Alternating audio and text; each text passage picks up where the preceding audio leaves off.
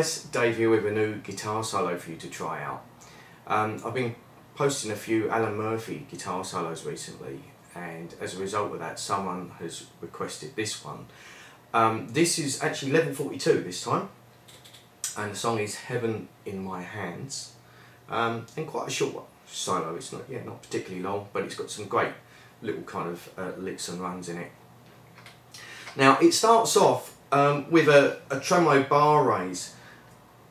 The way I do it, I don't know if he was using a different tremolo arm on the record where everything goes up equally, but on a typical tremolo setup you'll find that if you pull the bar up, each string will go up a different amount, and what we're after is both strings going up a tone. So to do this, what I do is I quickly slide down into the 5th fret on the G and D strings. So they've got this little double stop. Now I'm going to pull the bar up, but to compensate for the D string I'm going to slightly bend it as I pull the bar up so that both of them come up a tone.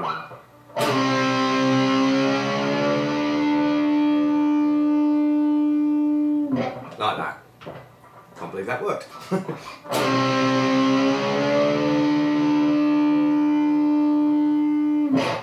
I've seen Michael Lee Firkins do something similar when he uses a tremolo arm. So yeah, that's the way around it if you've got a regular tremolo arm system. Okay, so he does that twice.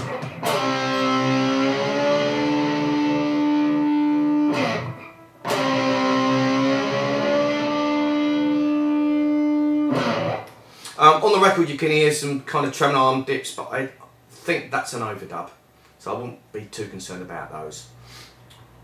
Okay, and then when he's into the regular solo, it starts like this.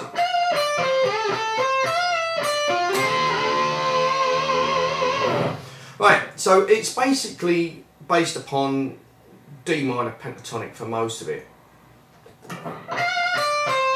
So that's 13th fret on the E with a bit of vibrato, then 10, then 13 on the B, then a tone bend on the 12th fret of the G, so bending it up 2 frets, then on the B string 10 and 13,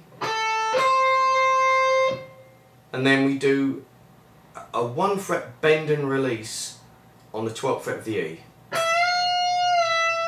Like that. Then he plays 10 on the E, then jumps over to 10 on the G.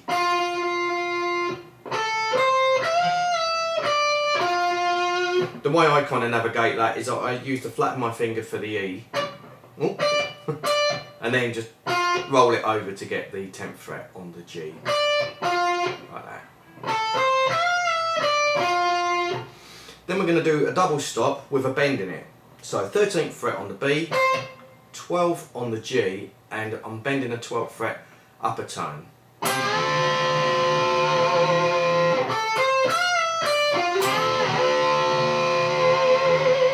I bend it up, give it a dip on the arm, and then add a little vibrato on the end, so you get a like that.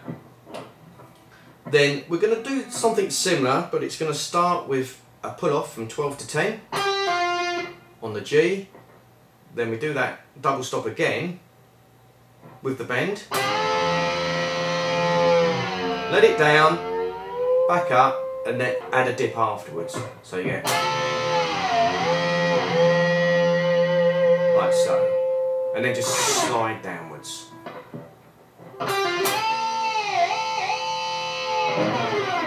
Like so.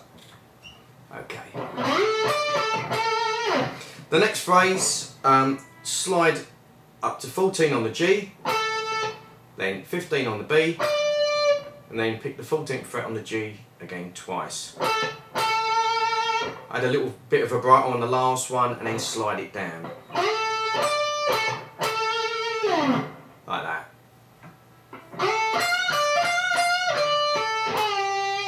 This is a nice little run. Slide into 10 on the B, then a quarter tone bend on the 13th fret of the E, then 10, 13, and 13 again with a quarter tone bend, so you get like that. Then we're going to play 10 on the E, 10 on the B, and then you do a little pre-bend release, just a quarter tone or maybe a 1 fret bend on the 12th fret. Already start with it bent and let it down, and it's very quick like that. So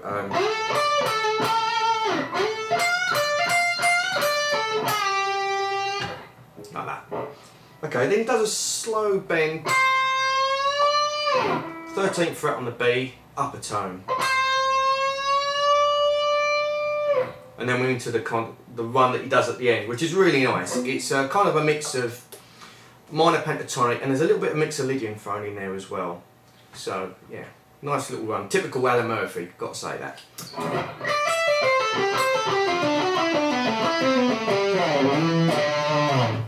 Right, to play that, I'll do this in fours, I think. So on the E, we play 10, 12, pulling off onto 10, then 13. Then he's going to pull off onto 10, then 12 on the G, and then pulling off 13 to 10 on the B. Actually, it makes sense if I do it in a 2-beat chunk there.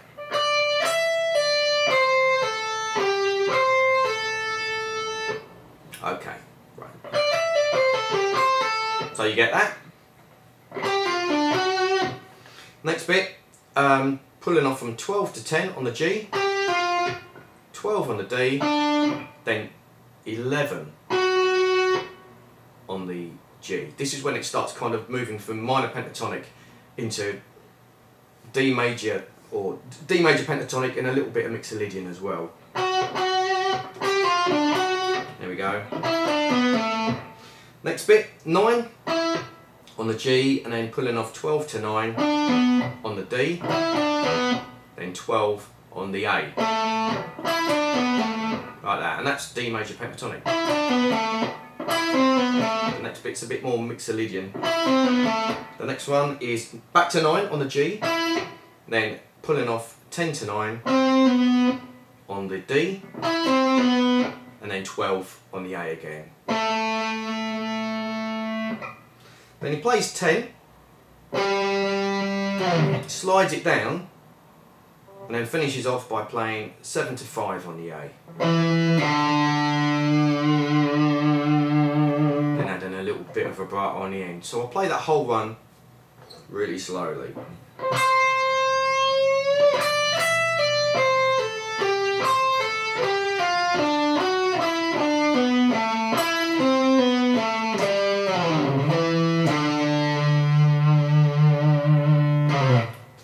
Like that. There you go, that's all the notes for the solo. Not much to add to that really. He's got his normal kind of guitar set up with the old Super Champ.